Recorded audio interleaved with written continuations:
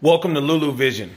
I just want to explain to you real quick on how I took $1 million trip that only cost $100. I know you're thinking, how is that possible? But let me explain.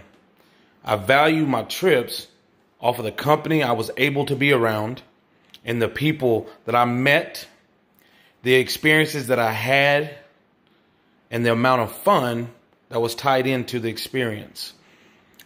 $1 million value for $100.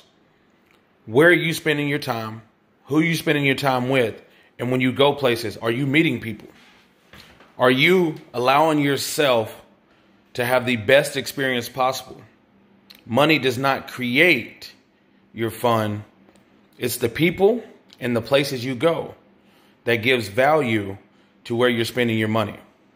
Spend wisely, meet new people, explore new options, and have a blessed day. Thank you. See you next time.